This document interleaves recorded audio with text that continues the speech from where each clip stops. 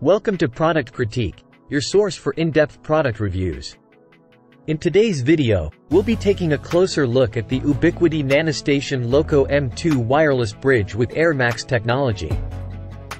We'll discuss its features, specifications, and how it can benefit you. The Ubiquiti NanoStation Loco M2 is designed to provide reliable long-range network connections. It's a customer premises equipment access point suitable for point-to-multipoint and point-to-point configurations. Features a panel antenna with dual polarity 8.5 dBi gain for 2.4 GHz signal band frequency. Dual polarity performance for high-performance CPE devices. Panel antenna for excellent signal quality. Suitable for both indoor and outdoor use. Powered by a 400 MHz Atheros MIPS 24kc processor with 32 MB memory and 8 MB flash storage. Supports power over Ethernet for single cable data and power transmission. Ideal for point-to-multipoint applications. Can be used for point-to-point bridging. Perfect for wireless connectivity to video surveillance systems. Great for integration with POS security cameras. Mountable indoors or outdoors with included wall and pole mounts.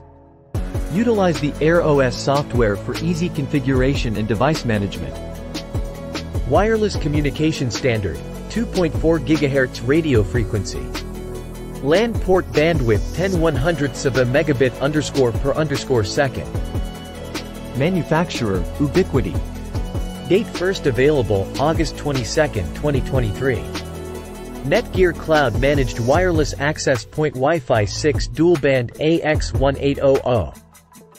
Cisco Business 143 ACM Wi-Fi Mesh Extender. Cisco Business 140 AC Wi-Fi Access Point. AX1800 Wi-Fi 6 Wireless Outdoor Access Point by Wavelength. The Ubiquiti NanoStation Loco M2 is a versatile wireless bridge with airMAX technology.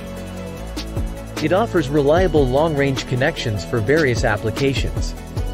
Keep an eye out for its availability on Amazon if you're interested in purchasing. Thank you for watching this review on Product Critique. Don't forget to like, share, and subscribe for more in-depth product reviews.